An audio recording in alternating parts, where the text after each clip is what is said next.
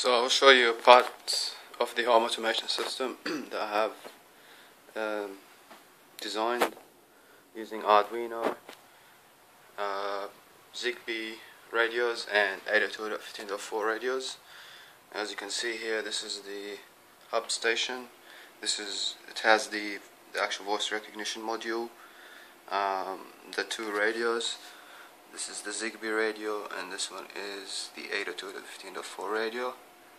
There's some LEDs to show that it's functioning well, and a buzzer in case to add for later implementation. Over here I have the 802.15.4 radio, which is connected to the computer, and through it I'm running a generic serial proxy, and I'm able to execute commands based on what I send it through the actual gateway. And over here I have the other gateway. Here I have Arduino LCD screen and a Zigbee radio and two solid states relays. Each one controls a mains device. One is connected to the kettle, and the other is connected to the light. Alright, so what I'm going to do now is say the password, and that will activate the radio module. There we go. Coochie. System initialized. And the system initializes. Right now I'm going to issue a command to turn the lights on. Lights. So the lights went on. Alright, let me just turn them off. Lights off. Okay, now I'm going to turn on the kettle. Coffee. So you'll hear the kettle now boiling the water, as you can see. Off.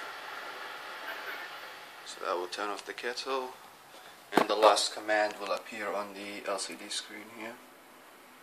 So to see what was the last command. Okay, now let me send to the generic proxy and see what happens to the computer. Master of puppets. Master of puppets. So sometimes it takes more than one.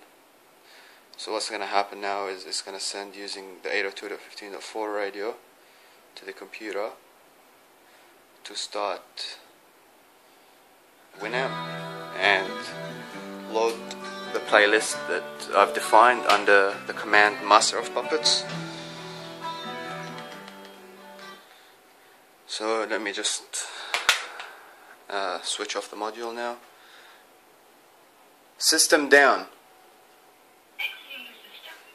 Now recognition has stopped until I give it the password to start with, and this way to eliminate false recognition.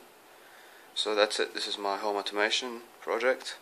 I have another mode which is connected to the actual TV, but I haven't yet designed the case, so hopefully in the future I'll have it ready. Thank you.